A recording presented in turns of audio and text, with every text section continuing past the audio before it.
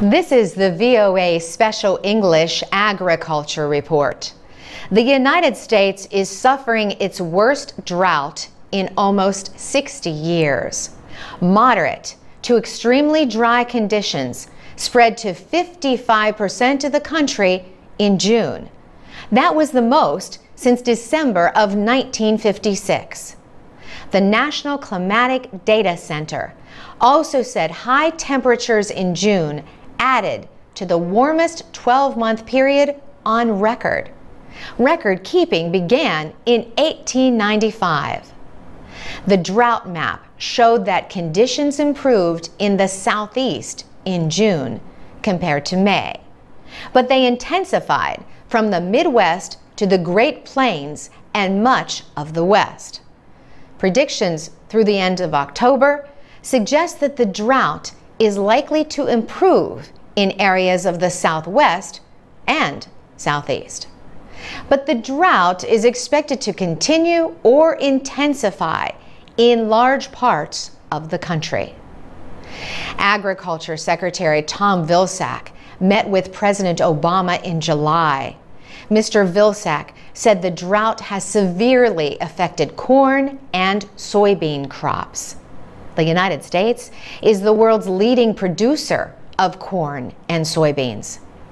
Mr. Vilsack said 38% of our corn crop, as of today, is rated as poor to very poor. 30% of our soybeans, poor to very poor.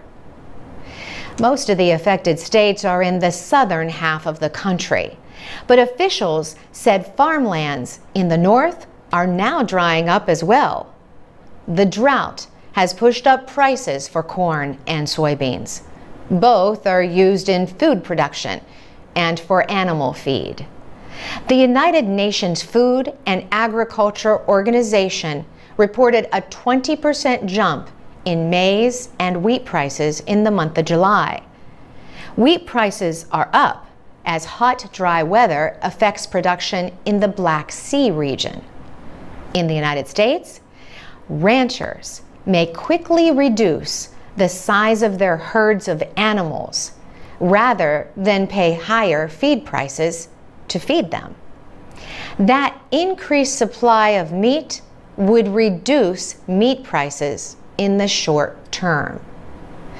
President Obama has cut the interest rate on disaster loans for farmers and made it easier for affected areas to receive government financial assistance.